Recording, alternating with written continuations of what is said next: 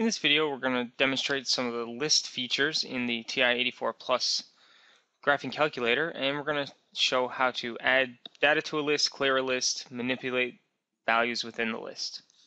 So to access your lists, we're going to use the stat button, and you can see on top of the stat button, the second function button here is list. To actually make changes to our list, we're just going to push stat, and we have edit, calculate, or calc and tests across the top. We want to edit, and that's going to be our list editor. And see, we have lists, and across the top we have L1, L2, L3. If we move up to highlight the L1, on bottom you can see we have a list of what is in our list, so in with bracket notation. And if we scroll across, we see L2, L3, and we have any number of lists as we go. So what we want to do is we want to do some stuff with L1, L2. Well, first thing, we have some data already in L1. Let's say we want to get rid of it. There's two ways to clear the list. If we just want to remove a piece of data, let's say the 84 here was a mistake when we typed it, or we no longer need that piece of data, we just highlight it by using the arrows. Move the cursor to highlight 84 and hit delete, and the 84 is gone. If we scroll to the bottom of our list just to see what some of these things mean, we see this is highlighting L1 10 after. That's telling me this is the 10th element of L1 if I want to add another data point. Let's say I go to L1 9, so the 9th piece of data, and hit delete, then that's gone. Now the list has 8. Let's say I want to just get rid of the whole list. Well, I just highlight the list header here, L1, and hit clear and enter, and the whole list is gone. Be careful when you do that because there's no way to get it back. There's no undo button for our calculator.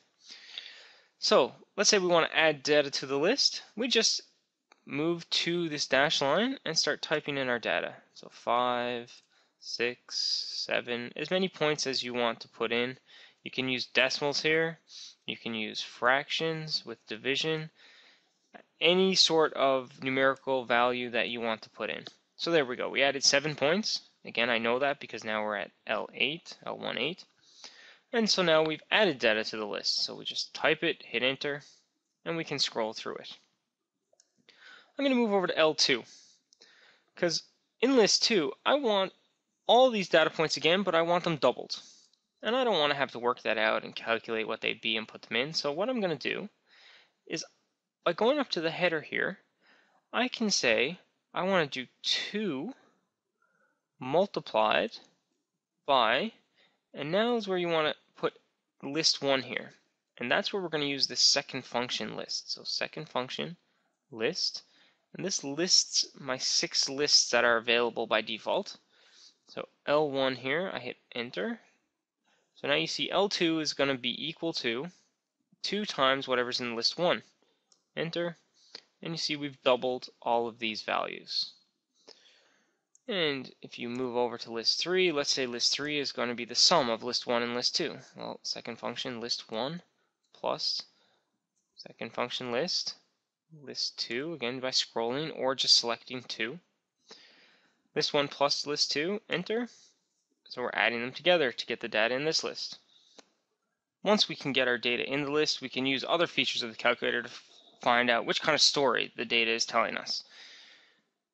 In this video, we just wanted to learn how to put the data in, how to delete individual points, how to clear all the data in a list, and how to use list operations to populate other lists based on a previously input list. So now that you know how to input and manipulate your lists, try to play with some of your other features found in the stat menu, such as calculate some things about the list, or we can run some tests. See what options are available now that you can get some data in your calculator.